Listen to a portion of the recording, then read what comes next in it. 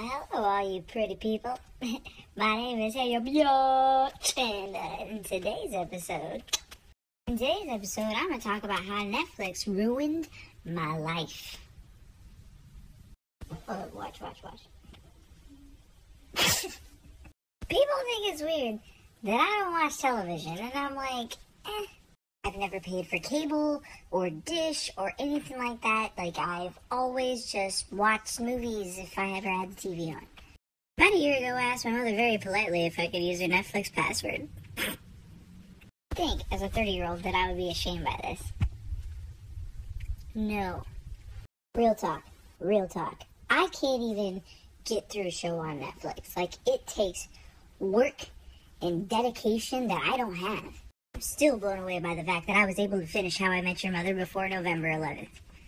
They took that show away from me. So now this trend has happened. Like, this thing has started with me in my mind where television has become so available without interruption. I'm used to watching, like, the best shows, non-commercials. I'm constantly entertained by Netflix on my phone. My roommate needed a little bit more variety in his life. So we got digital television and tapped into our childhoods. We're watching 4 shows on TV. There's only 4 channels. I've been spoiled by Netflix this whole time. You want to know what I've been doing since we got digital TV? I thought TV was for watching. But I just keep learning more songs. There's so many songs. You don't have to be lonely at farmersonly.com.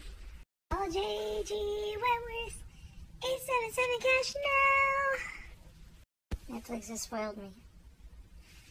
It has ruined me for all other television.